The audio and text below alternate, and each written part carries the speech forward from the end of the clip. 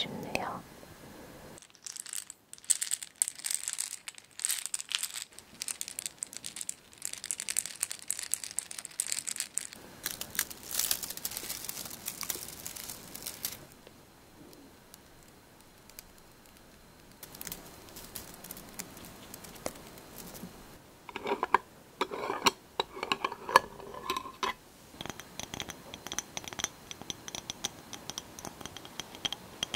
점토로 만든 kit캡들을 붙여서 만들었어요.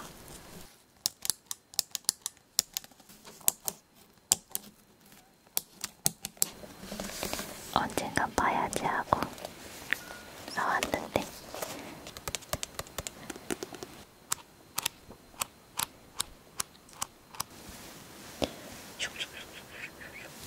마법을 부릴 수가 있어요.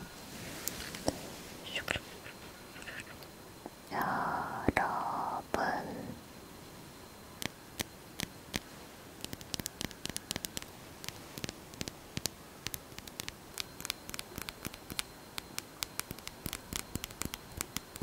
간질간질간질간질간질 동그랗게 동그랗게 우울한 기분들도 모두 다 닦아내요. 안녕하세요, 꼬마들 여러분. 비바입니다. 안녕하세요. 오늘은 오랜만에 앞모습으로 인사드려요. 오늘 예전에 찍었던 소곤소곤 여러가지 물건 두드리기 2탄을 찍어볼 거예요. 제가 좋아하는 물건들이랑 소리가 좋았던 것들 여러가지 가져왔어요. 만져보면서 이야기하는 시간 가져볼게요. 자, 먼저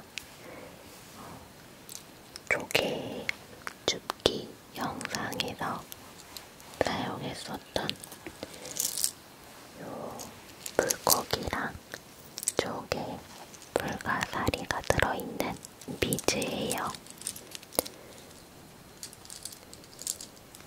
이런 느낌이에요. 이렇게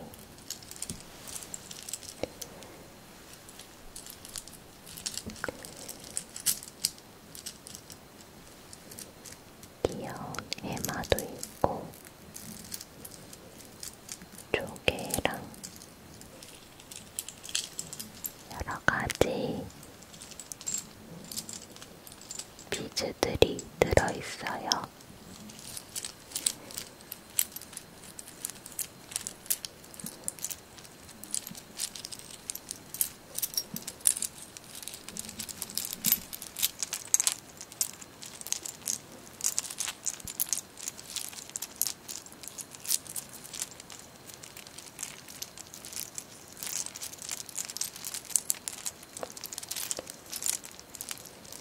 자, 그 다음은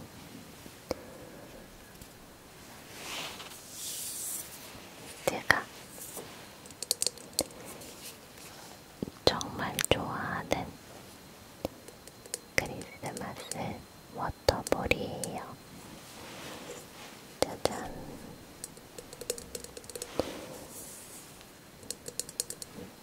너무 귀엽죠? 슉슉슉슉슉슉슉슉. 짠.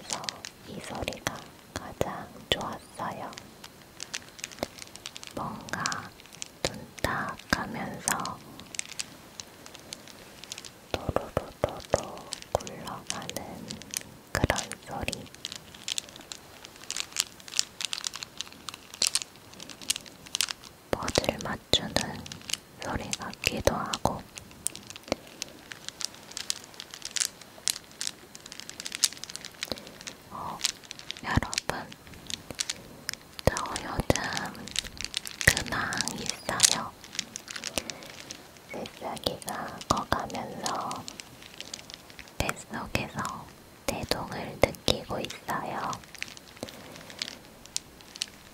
보통 대동은 20주 지나서 많이 느낀다고 하시는데 저는 16주 후반 정도에 아랫배에 뭔가 한 바퀴 휙 구르는 듯한 첫 대동을 느꼈어요.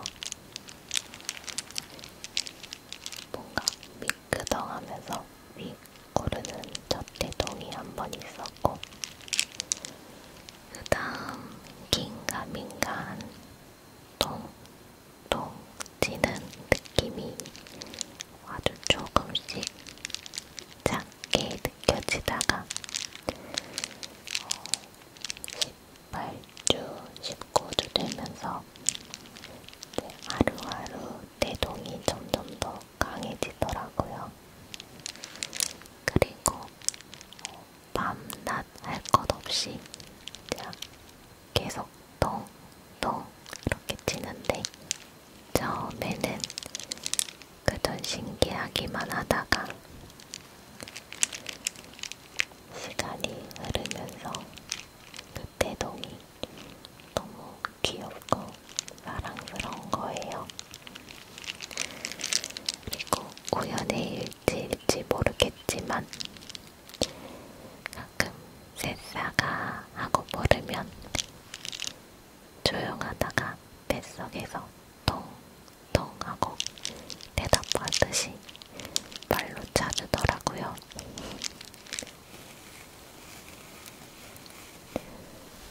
이건 벌 영상에서 머리 누워있던 침대로 사용한 꽃이에요. 꽃. 니들 벨트로 콕콕콕 찔러서 만들었어요.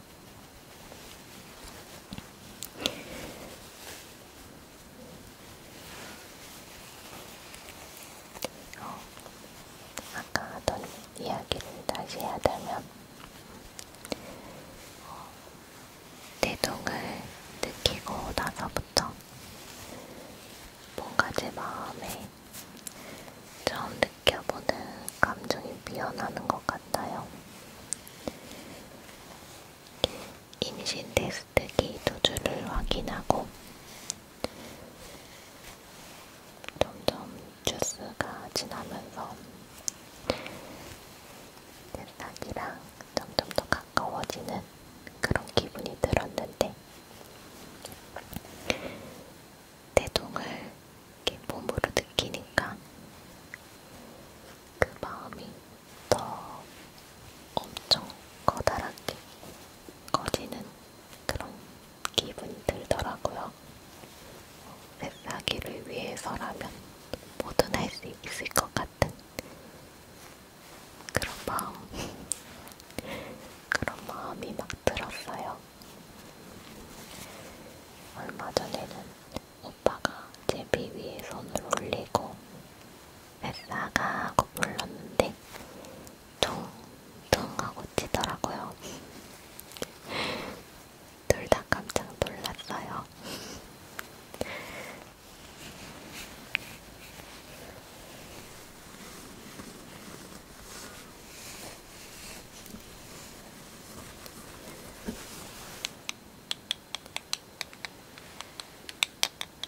이거는 연필이에요.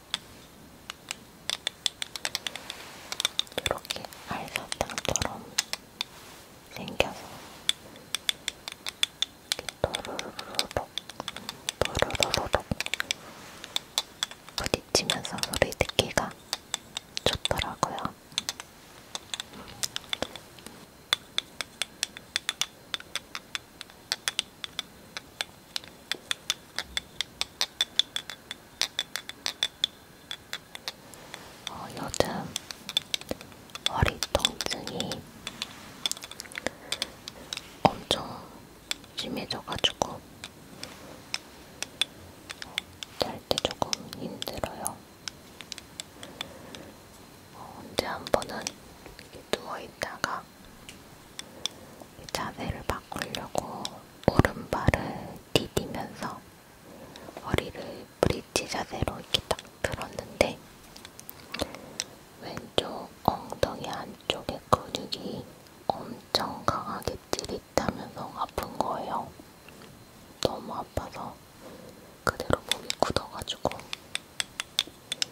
아무것도 못하고 저도 모르게 몸이 막 떨릴 정도로 그 정도로 엄청 아팠거든요. 침대에 누워서 이렇게 떨면서 갑자기 이렇게 아프지? 내가 왜 이러지? 막 이러면서 검색해보니까 임신하면은 아기 집이 커지고 자궁이 이제 누르면서 신경이 눌리면서 허리 통증이나 엉덩이 이쪽에 통증이 생길 수 있다고 하더라고요. 근데 제가 임신하기 전에도 왼쪽 엉덩이에 이것보다는 진짜 아주 약하게 찌릿하는 통증이 간헐적으로 있었거든요. 이번에 갑자기 엄청 큰 통증을 느껴버려서 그래서 잘 때 이렇게 누웠다가 이렇게 일어나는 자세를 절대 못하고 옆으로 돌아가지고 천천히 발로 디디면서 그러면서 일어나야 되고 이제 5개월 남았는데 통증이 여기서 더 심해지지만 않았으면 좋겠어요.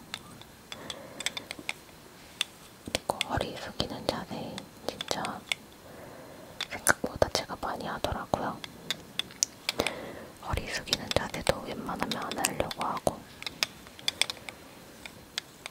집게를 하나 살까 진짜 진지하게 고민하고 있어요.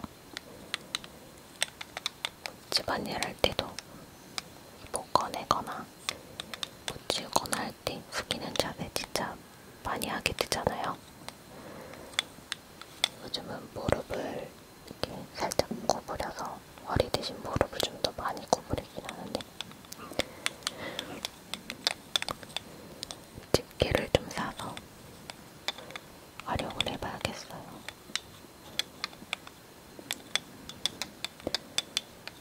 이거 펜에 얼굴이 그려져 있는데 완전 귀여워요. 보여드릴게요. 귀엽죠? 이거 보니까 꿀떡이 먹고 싶네요. 꿀떡같이 생겼어요.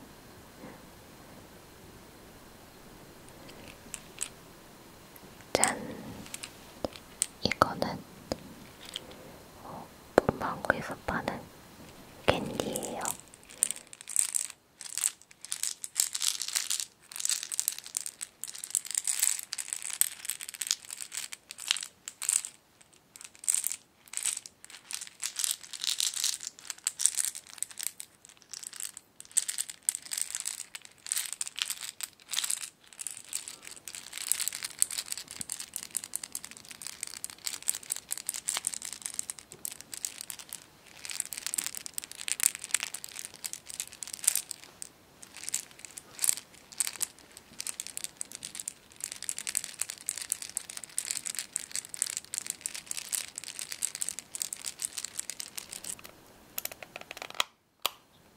불 들어오니까 너무 예쁘죠?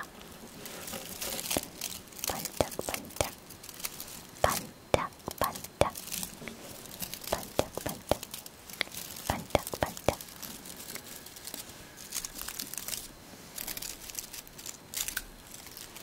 별 모양 조명이 달려있어요. 이렇게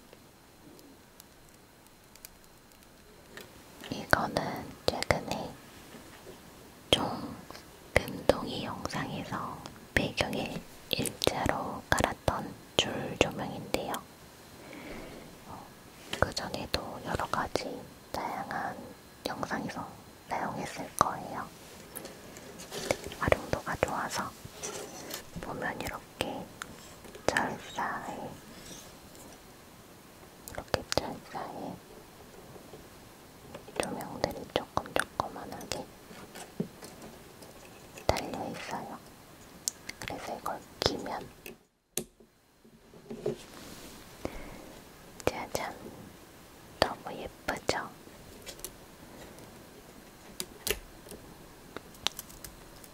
반짝반짝.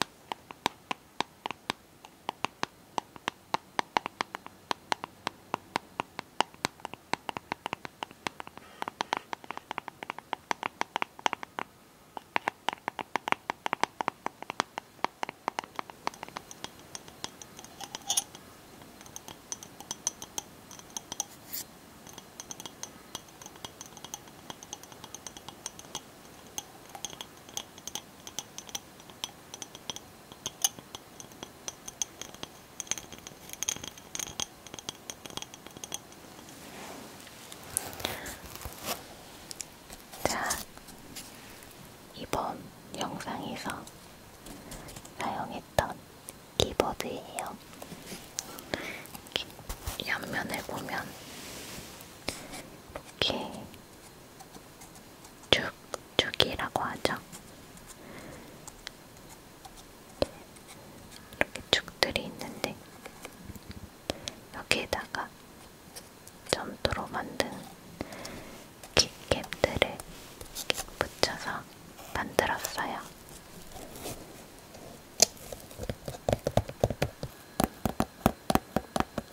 나중에 다른 모양으로도 만들어서 다양하게 활용해도 재밌을 것 같아요.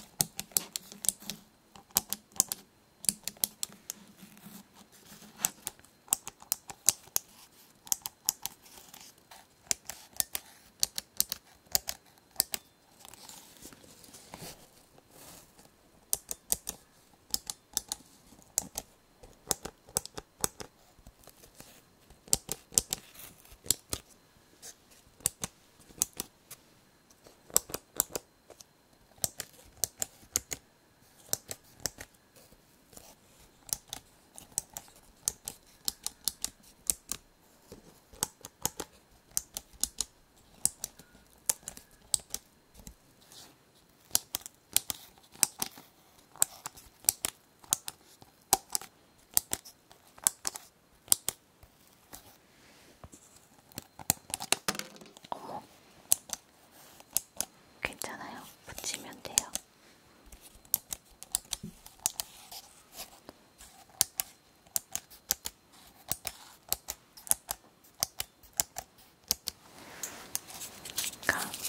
접착면이 굉장히 작아서 잘 떨어지더라고요.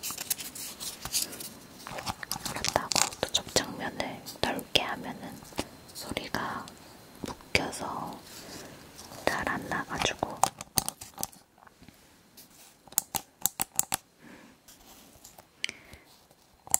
이따가 다시 붙여줘야겠어요.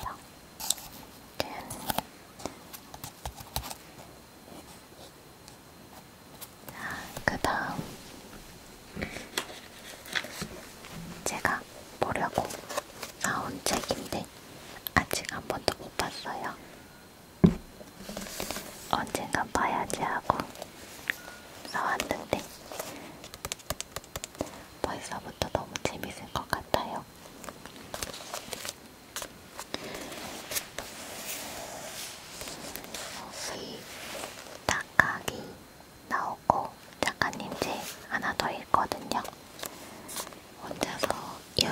나는 여행하면서 맛있는 거 먹는 그런 내용의 책이 하나 더 있는데 안에 이렇게 갈라로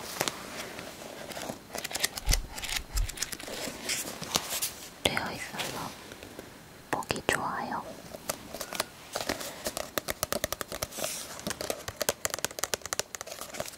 엄마 라이브.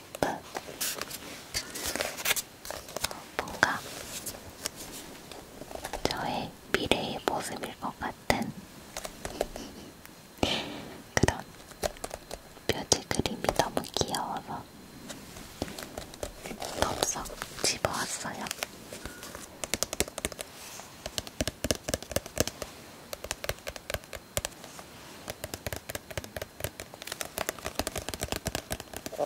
제가 이거 한번 봐보고 재밌으면 여러분께도 추천해드릴게요. 이 작가님 책은 이 내용 말고도 정말 다양한 내용들이 많이 있더라고요.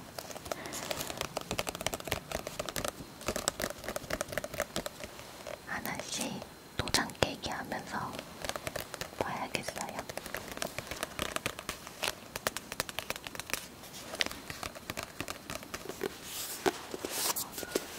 이거는 다 봤는데 고양이 좋아하시면 진짜 재밌게 보실 수 있을 거예요. 안에 내용은 굉장히 간결한 그림들로 이루어져 있고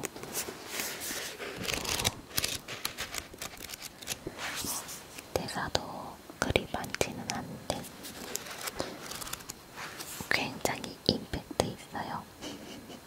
그냥 보면서 배식하고 웃게 되는 고양이들 키우는 집사님들이 공감하실 만한 공감대 형성이 되는 장면들도 많이 있고요.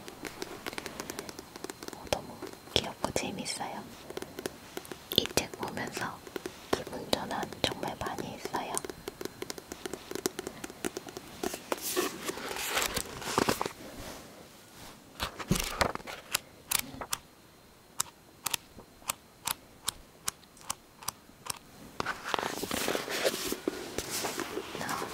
안에 내용을 보여드릴 수는 없어서 아쉽지만 정말 너무 귀여운 책이에요.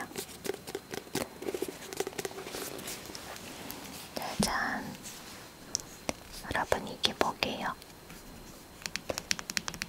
이거 마법의 펜이에요. 마법의 펜. 짠! 이렇게 하면 이 마법의 펜으로 마법을 부릴 수가 있어요.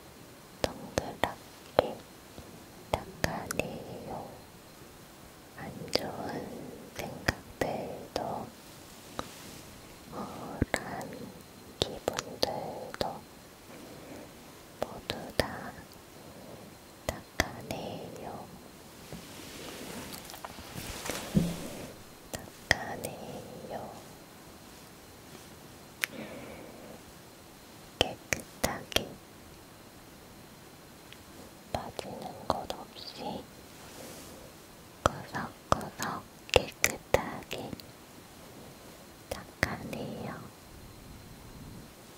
좋은 일만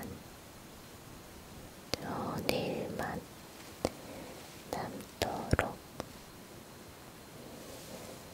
안 좋은 일들은 모두 다 깨끗하게 닦아내요.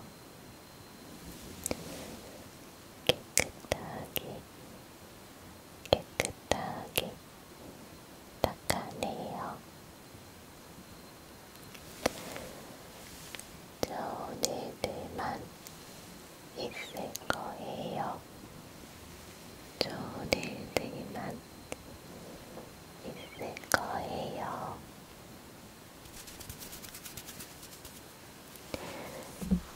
여러분,